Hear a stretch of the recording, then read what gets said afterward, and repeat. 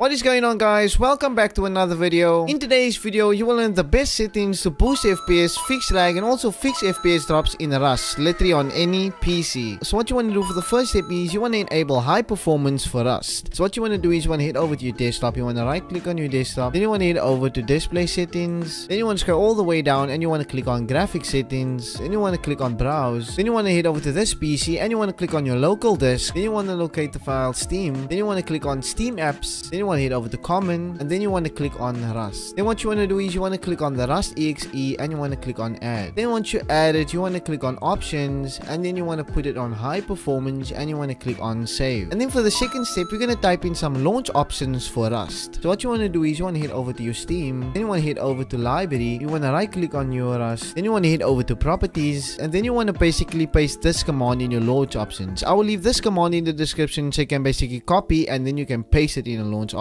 So once you paste it, you basically want to close up your Steam. Then for step 3, you basically want to disable full screen optimization. This will boost your FPS a massive amount. So what you want to do is you want to head over to files, then you want to head over to this PC, you want to click on your local disk, then you want to find the full Steam, then you want to head over to Steam apps, then you want to click on common, then you want to click on your Rust. So once you find your Rust, you want to right click on the Rust exe, then you want to head over to properties, then you want to click on the compatibility tab and you want to disable full screen optimization, then you want to head over to change high DPI settings and you want to tick the box override high DPI scaling behavior and you want to click OK. And also just another tip, if you're running on a very low end PC and you definitely want to play this game, tick the box run in 640 by 480 resolution screen and then you want to click apply and OK. So this is basically for the very low end users. So once you're done tweaking with the settings, you want to click apply and OK. Then for the fourth step, you basically want to tweak with some Rust in-game settings. So you want to head over to your options, then you want to head over to graphics, then you want to put your graphics quality on 2 and you want to put your render scale on basically 5, then you want to put your shadow quality on 0 and you want to put your max shadow lights on 0 and you want to put all these quality settings on 0 and your shading level you basically want to put on 202 and your draw distance you basically want to put on 500 and your shadow distance you want to put it on 713 and your anisotropical filtering you want to put it on 1 and your grass displacement you want to turn on and your NVIDIA flex mode you want to put it off. Then once you're done with that, you want to head over to the mesh quality and you want to put all these to 0. Then once you're done with that, you want to head over to image effects and you want to put your anti-aliasing on TSSAA and you want to put your depth of field on off and you basically want to put all these off. Then once you're done with that, you basically want to save it. And if you made it this far in the video, you are basically so lucky because today I'll be giving away a free Rust FPS boost pack which you can download, link in the description. So once you download it, you basically want to open it and you want to basically follow all the steps. I will leave some steps. I will leave a folder called steps and you can basically read the steps and you can basically follow all the steps and you should get the